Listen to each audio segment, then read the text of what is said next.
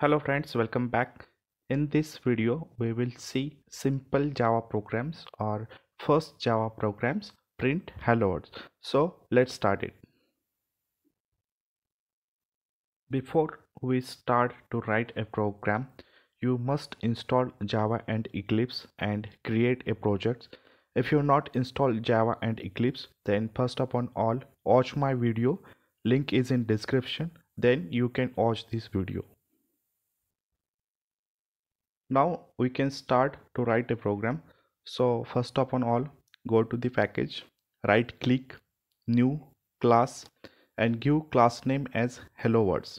But make sure that the first letter of class name should be capital and remaining letter should be small.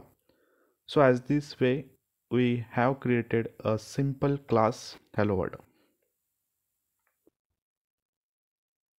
Next step is to create a main method. In Java, main method is the entry point of any Java program. Its syntax is always public static void main string args. You can only change the name of string array argument. For example, you can change args to my string args. In main method syntax, public is the access modifier. It has to be public so that Java runtime can execute this method. Remember that if you make any method non-public, then it is not allowed to execute. Suppose I make the access modifier as non-public, then in output we will get the error like main method not found in class. Please define the main method as public static void main string args. Our main method should be static because when Java runtime start, there is no object of the class present. So that's why the main method has to be static so that JVM can load the class into memory and call the main method. If the main method won't be static, JVM would not be able to call it because there is no object of the class is present.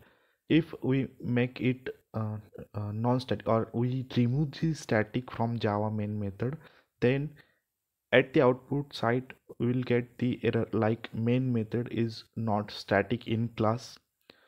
Please define the main methods. So as this way we get the error at the output side. Here the void keyword specifies that a method should not have a return value. In Java, each method provides return type, but in Java main method doesn't return anything. That's why its return type is void. Here main is the name of Java main method.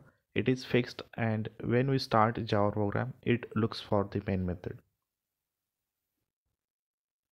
In main method syntax, string args meaning is main method accepts a single argument of type string array. This is also called as Java command line arguments. Now we can write print statement in main method's body, that is system.out.println into bracket into double quote hello world. Now we can save and run the program. It prints the text hello world at the output console. So as this way we can write a basic program and execute in Eclipse and see the output at output console.